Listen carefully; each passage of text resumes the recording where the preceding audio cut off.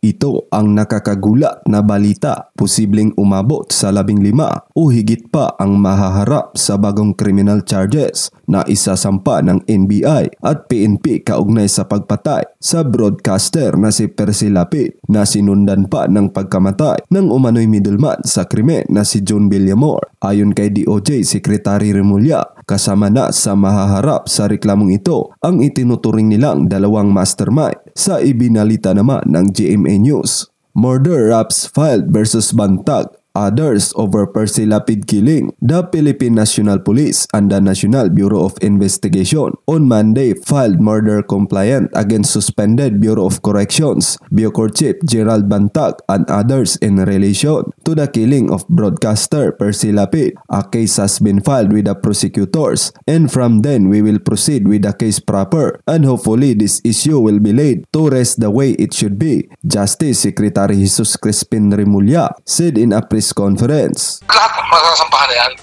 I'm just telling the NBI and the PNP to work together, to get their act together, to complete their narrative. Kasi everything seems complete already para mas maganda yung pagkapresent ng kaso. Dagdag pa niya, mas lumakas pa ang hawak nilang ebidensya ngayong kinumpirma na rin ng Anti-Money Laundering Council na may naideposito ngang 550,000 pesos sa account ng self-confessed gunman na si Joel Escorial bilang kabayaran umano sa pagpatay kay Lapid. The principle that we adopted here in charging the mastermind is the totality of all the facts given to us by all the witnesses and all the circumstances attendant to the killing. So it's a totality test. It is not for us to point out a direct link, but the totality of all the acts points out to the participation of and responsibility of those charged. No subpoena was issued. That will come, because the case was filed already, that will be with the fiscal, because they have the rights to counsel, and they may answer there. Pero ba't hindi sila binigyan ng pagkakataon? Hindi naman kailangan kasi pinag-aralan niya ng gusto, tinanong lahat ng testigo. And you know, this is an exceptional case. All of these, none of these people would have talked if General Bantag remained as the head of the Bucor. The fear of General Bantag is just tremendous and unbelievable from the eyes of these PDLs. So that we chose maybe that we can say that we thought it best in conducting the investigation that we let General Bantag answer his charges formally with the fiscal's office. Well, I only have one answer to what you said. No, it's the totality of all the statements. I think that we have to stick to that because it is the truth. It is the totality of everything. Apart, sorry sir, medyo makulit na talaga ako. Yung apart from the totality, yeah, we heard that, you know, yung statement. And I'm going to repeat it again. It's the totality. Just that. Totality, yes. Just yes, that. yes. Oh, no other physical evidence na. Just well, we will. There are still things that we have to ask. We're 95% closed, but there's 5% that we want to find out about this. Thank you so much. Next. And congratulations. Yes, Jairo. Hi, good morning. Jairo Bulyedo from Rappler. I only have one question because natanong na po yung sa higher up. General Bantag already said na hindi siya magpapakulong. Meron pa siyang non-verbatim po na word na parang magkamatayan na lang daw po ng gobyernong ito. Ano po yung mga measures na gagawin natin aside from the HTO para ma-ensure natin na magiging accountable si Director General Bantag for this crime, alleged crime? Thank you. We will furnish him documents that he can defend himself with, so that he can be informed of all the charges against him and all the testimonies against him, so he can answer intelligibly. We will give him due process. He will have the right to counsel, as all people are entitled to the right to counsel. Besides that, all of these words are not within our grasp. Kami ho rito, law enforcement po ang iniisip namin. Hindi ho kami nag-iisip ng iba. Pinapatupad lang po namin ng batas. Wala ho kami ibang motibo rito. Kung ano pong mangyari na sa proseso, alam naman natin, may proseso po ito. May karapatan ng isa para sagutin ang bintang sa kanya. Kung ano ang maging desisyon kailangan ipapatupad po namin ito.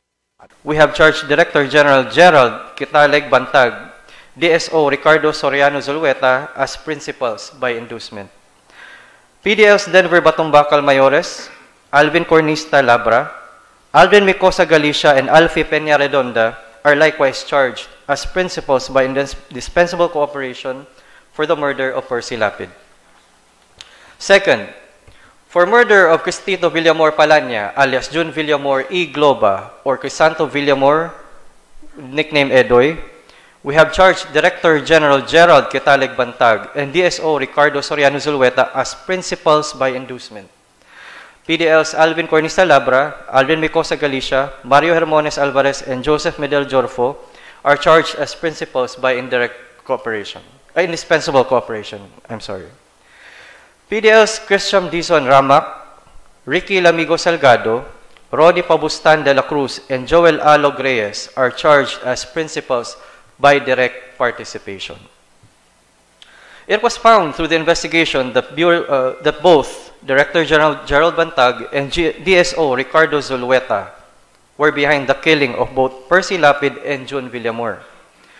The sworn statements of the PDL show a clear and direct line of communication from Director General and DSO Zulueta to Denver Mayores, who communicate with Alvin Labra, who then coordinated with Alvin Galicia, who then orchestrated and executed the killing of Percy Lapid through his gang members and his gang members' contacts on the outside, ultimately ending with gunman Joel Escorial and his group.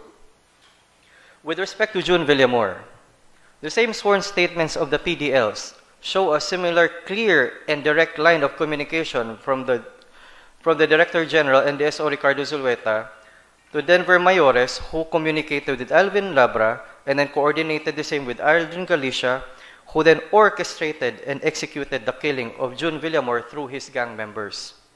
This time, June Villamor was suffocated to death by a plastic bag and held by his own gang members. This unique circumstance shows that the order came from a high official of the Bucor. One usually seeks refuge and protection from his own gang members. The fact that they killed one of their own means and indicates that there were instructions from the top and the gang simply had no choice but to execute. Director General Bantag had a clear motive to effect the murders. For Percy Lapid, it was continued expose by the latter of the issues against the former on his show, Lapid Fire. This is evident from the video sent by DSO Zulueta to Denver Mayores, which was later forwarded to both Alvin Labra and Aldrin Galicia. For June Villamor, it was the attempt to cover up the murder of Percy Lapid. We have initial yet credible intelligence reports that indicate that the money trails described by the PDLs match the bank activity of those charged. The self-confessed gunman stated that the reward for the murder of Percy Lapid was 550,000 pesos. According to the credible intelligence reports, within the period of September 15, 2022 and October 7, 2022, there were indeed cash deposits totaling the amount of 550,000 pesos. In sum, all the statements given by the PDLs and gunman Joel Escorial, coupled with evidence, corroborate as to the material facts needed to prove the 2 counts of murder. All departments and agencies involved in this case extend their heartfelt condolences to the families of the victims in these 2 cases. No amount of cases filed will bring their loved ones back to this world. However, the unfortunate deaths of both Percy Lapid and June Villamor will not go in vain. The investigation has brought to light the institutionalization of a criminal organization within the government. This will be the cause of many reforms in government and the strengthening of current mechanisms to ensure that nothing of this nature will ever happen again. This concerted and coordinated effort of both the DOJ and the DILG is a war against impunity and the continuous and gross disregard of the rule of law. Thank you. Hold the partial order against. They will be issued, now they will be issued subpoenas at their last known addresses because we understand that DSO Zulueta has been in hiding already. He skipped town 4 or 5 days ago. And the General Bantag, we expect to give it to him at the Bucor and his last known address in Caloocan City. Possible whole departure order, sir. Pardon? Whole departure order po. HDO. Ano ba yung... Well, it's what you call a lookout order. If somebody wants to leave the country, it's a lookout order that we issue. And I think that's the way that the law is enforced in our country. Next person. Thank you. To the left. Cecil Morales, sir, of the French News Agency. You portrayed Mr. Bantag's group as a criminal organization. Could you tell us what other crimes did they commit? And I'm particularly interested in whether they had any role in the killing of the PDLs who testified against former Senator De Lima. Well, I will not go to the case of Senator De Lima here. With the criminal organization, I would say that the beer that was found, that was surrendered by the people, the drugs, the computers, the telephones, the weapons inside Bilibid, is a very, very strong indication of the presence of a criminal organization. With a centralized purchasing system, a centralized way of doing contraband selling and contraband work within a prison system. I think that itself would tell you that there is a criminal organization lurking within. My follow-up, sir. How long has this criminal organization existed? And how many people have been killed by this group? That's what we are accounting for now. In fact, one of the things that surprised the investigators in this case was the fact that when they went to Eastern Funeral Homes for the autopsy, the first autopsy conducted by the NBI, they were surprised to see more than 30 corpses inside the funeral home. This is now being studied by the police. And we want to know how all of these people died, the cause of death, and the circumstances surrounding their death. But the presence of the criminal organization, we cannot tell now. We will study it, and maybe we can know how long this has been going on. But definitely, there has been criminal activity going on inside the National Bilibid Prison. Next. At the back. Nandiyan po ang NBI at PNP para ipatupad ang magiging desisyon po dito sa kaso. Next. Hi, sirs. Linawin lang po namin yung motibo sa pagpatay kay Percy Lapid. Kung ano po yung, kumbaga, malinaw na motibo doon po sa pagbabanat po niya. Ang unang sinabi na namin, nung unang simula pa lang, nung inuutos pa lang, pinadala na yung video kasi na sa mga. And sir, yung mga inmates po, yung sa mga dating kaso, I know natanong na kanina, pero not specific sa kaso naman ni Secretary De Lima, pero meron bang mga nabanggit, for example, na previous cases involving Bantag and Zulueta in connection with deaths dun sa iba pang mga prisoners doon?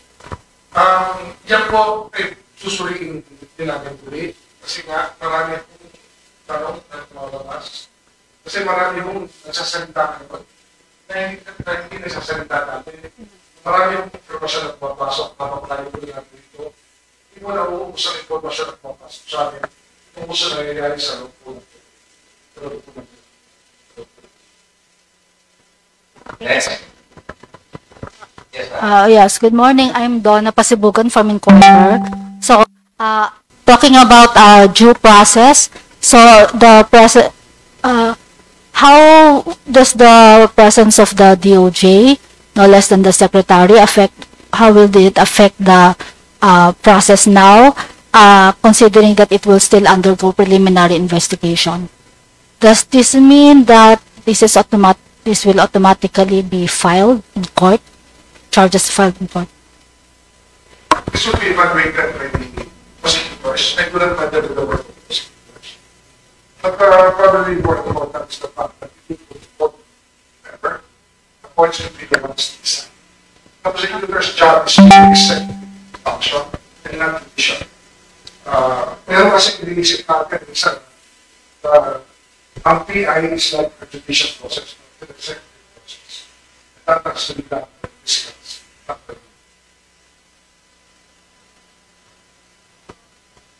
Wala itong, sir, wala itong, deviation from the normal process where the investigate. Talaga yun, pagka pinag dito, diretso na sa konti. I only guided the investigation and just made sure that the report and the FBI were in close contact and the police were in close contact. That is the role that we play dito. It's a leadership role that we play as secretaries of the Secretary of Justice. Sigurado natin maagal po lahat na makinagay ng gobyerno for public interest. Okay, we'll be entertaining two more representatives of the media. First, yes, sir. Yes, Mike. Sir, Benjamin Pultapov sa Philippine News Agency. Sir, tatluin ko na yung tanong. First question is, would you like to reply to the insinuations made by General Bantag that efforts were made to oust him as early as August this year?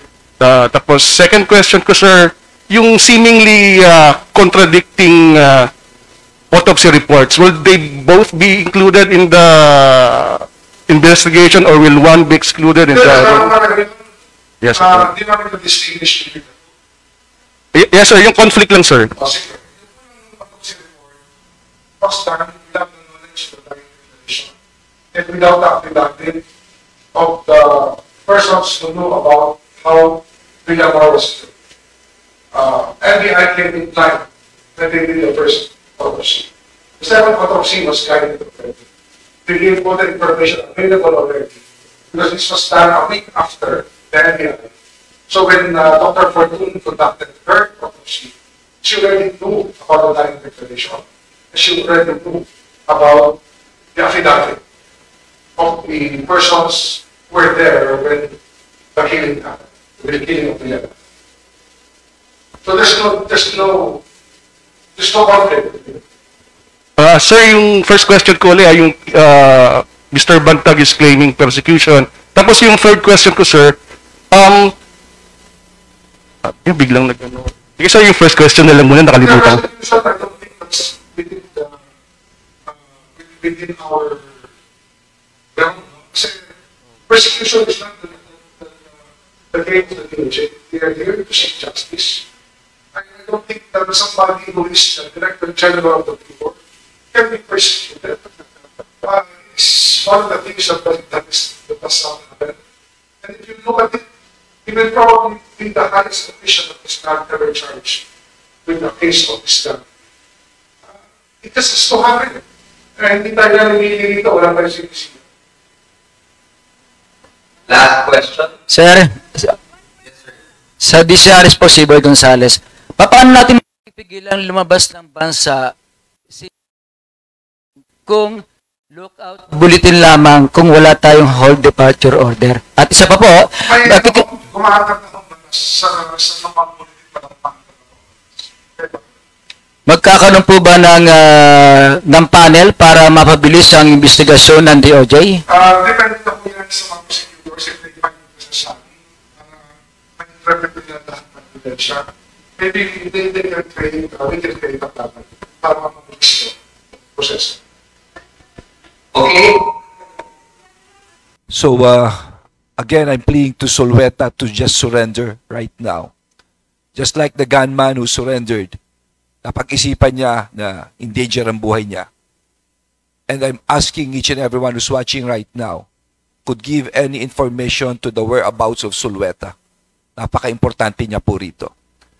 Again, I would like to tell everyone na sa pamunuan po ng ating Pangulo, no, magtatrabaho po kami. Hindi ho biro ito, yung mga dinimanda rito, pero we have to look at the evidence objectively. Kaya ito ho, ang Department of Justice, ang DILG, ang PNP, ang NBI, from now on, parati ho kami magsasama to always resolve on cases. Magandang umaga po sa inyo lahat. Well, I was asked to be here today to address everybody about this investigation. I think that the resolution of this case with regards to the investigation came at a very good pace because of the cooperation of the police and the NBI. Their professionalism was something to behold. I think that we can put our faith back to our law enforcement people, and that I'd like to ask Sulweta and DG Bantag to surrender and to face the charges. If they are innocent, the law will uphold them. If they're not, if they're guilty, then they will have to face the consequence. Eh, ganun lang ho talaga ang ang sitwasyon ngayon eh. Mahirap talaga to fall from grace, especially from a very high perch. May sinasabi nga ng iba, yung impunity nito kakaiba. Kasi nagbubukas pa lang ang mga facts na nangyari sa loob ng Muntinlupa, sa Bilibid. Ngayon marami nagtatanong sa amin tungkol hindi lang nga sa alak, tsaka sa drugs na nasa loob. Marami pa tinatanong sa amin, ano ba yung nangyari sa mga drug lord na namatay? 18 drug lord ang namatay within a span of 75 days. All of COVID and cremated right after. Marami ho talaga mga krimen pa na ating kung kailangan tingnan or allegations of crimes. And the criminal activity inside has to stop. Prior to this, prior to the case of Percy Lapid, the DOJ was already working on reforms of our correction system. Kasi nga, it is the biggest mega prison in the world.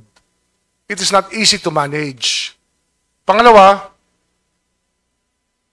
ang talagang trend ngayon sa penology ay talagang i-cut down na ang sizes ng mga prisons or mga piitan, mga kulungan to a maximum size of 2,000 to 2,500 people. Ito po na-propose na natin ito. Kaya nga, ito po meron na hong ginagawa ang DOJ dito. Matagal na. Kasi ito nga ang produkto ng, ito talaga ang problema na na-identify na nung araw pa. So, we have to move on from this. We have to learn our lessons from this. Kinakailangan matutunan natin na hindi na dapat ginagawa ito o nangyayari ito. We do not accept it as a matter of fact or a matter of course that it will happen inside Bilibid. We have to endeavor to change it. Marami na sining ginawa tungkol dito, marami ng chismis, marami ng alingaw-ngaw tungkol sa nangyayari sa loob ng Bilibid. Ngayon, na sinasagot namin ng tanong, ba't marami pa rin tanong? Mas marami kayong tinatanong sa amin. Things that you took as a matter of fact before, ngayong hinarap namin sa inyo, parang hirap tanggapin. Pero yun po yung katotohanan eh. Mahirap tanggapin ang katotohanan. Pero yun po ang totoo. Wala ho kami mapapala rito mag-invento ng uusigin. We will not invent, we do not want to persecute anybody. Believe me, wala ho tayong gustong apihin dito. Nilalabas lang namin ang pruweba na ibinigay sa amin ng mga tao na sasalita na may kaalaman sa mga pangyayari sa loob ng bilangguan. Tanggapin natin po na ganun ho talaga. Mahirap tanggapin ang katotohanan. And this is the truth. We have no motive here but to unmask the truth so that justice may be done. Maraming salamat po.